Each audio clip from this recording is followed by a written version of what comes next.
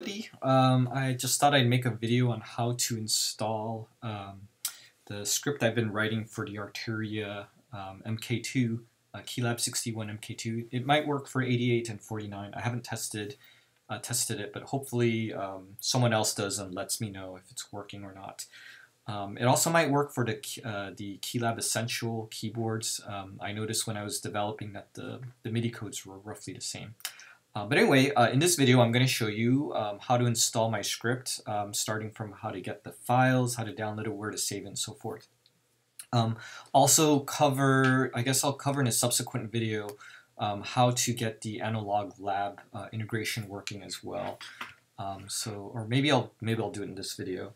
But okay, let's get started. So right now I have FL Studio opened. And right now, if I go to Options MIDI Settings, you can see that my keyboard is up, but it's not configured. So ignore the Akai. I have another MIDI device, but the one that's important is the Keylab. On Windows, I believe the DAW device is actually called MIDI in 2 and MIDI out 2, followed by the name of the keyboard.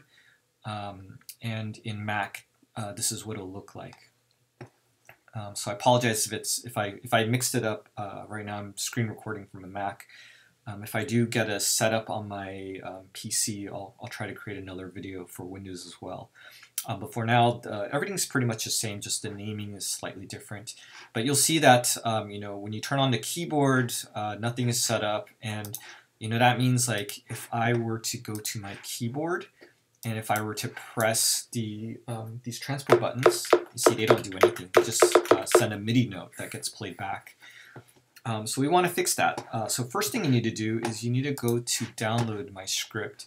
And if you used Git before, the fastest way is to do the Git clone this directory, and then once in a while sync to the latest update. But if you don't know how to use Git, you have one option, which is to go to desktop.github.com and download the installer, and then you have a nice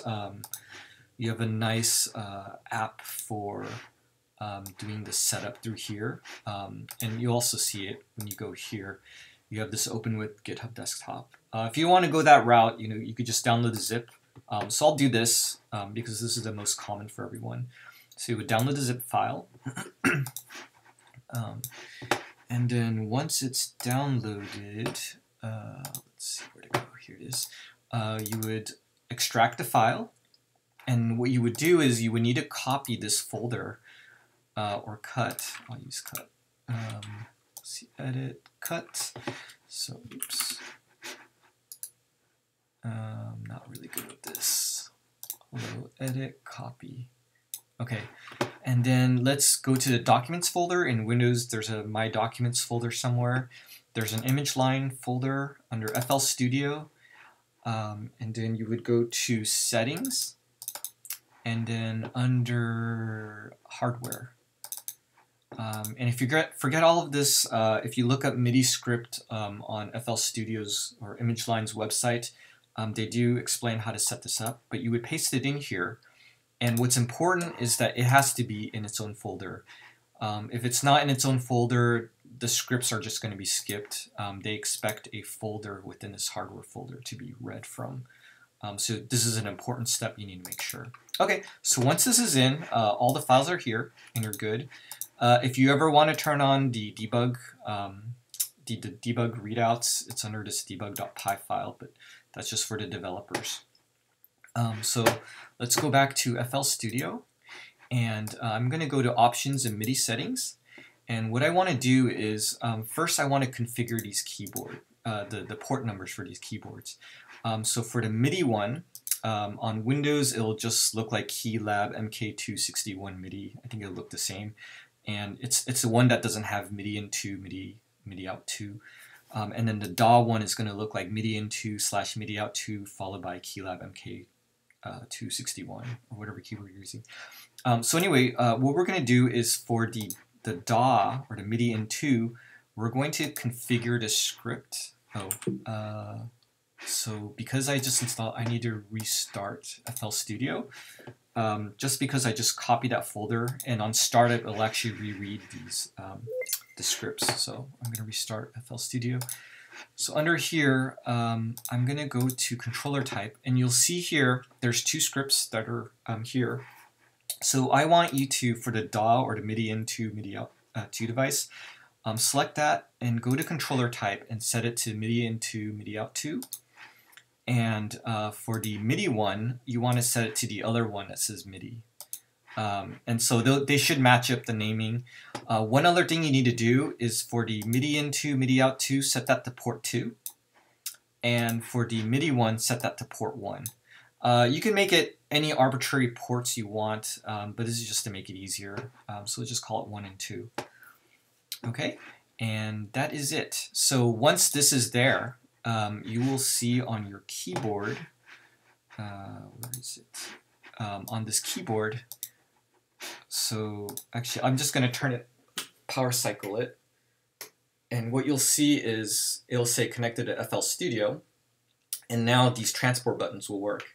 So this will actually do stuff. So this is playing, this is recording, and that arms it. Now it's recording.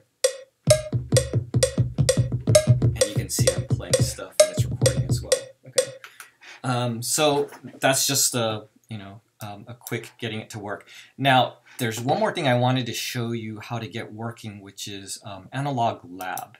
And that extra script that I installed will actually let you do this.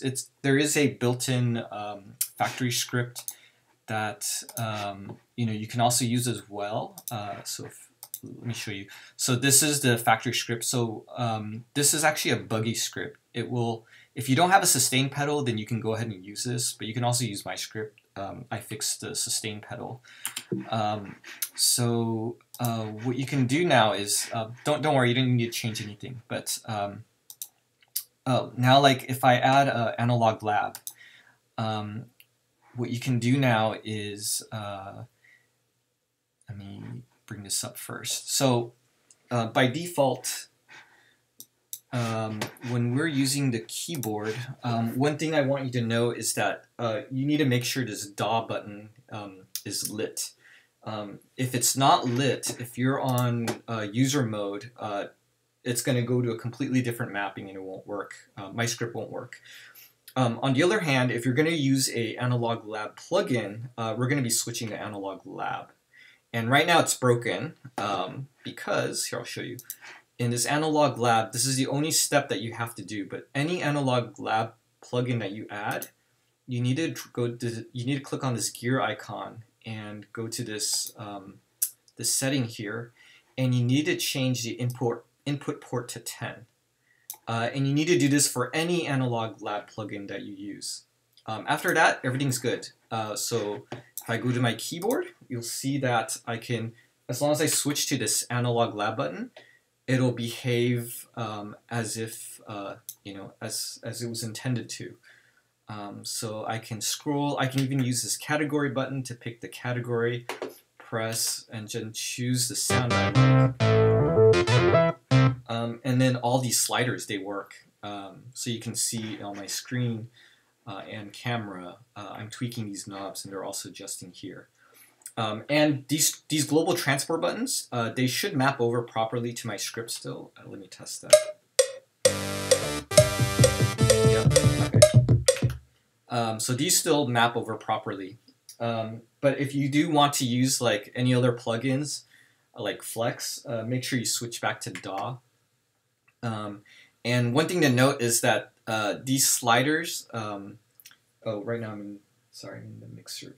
If I go to encoder, if I'm trying to control the channel, it'll tweak some parameter for Analog Lab, and I really don't know what parameter it's tweaking because my script, I haven't mapped Analog Lab properly, but I believe it's easier if you just use the Analog Lab button and then control this as it was intended.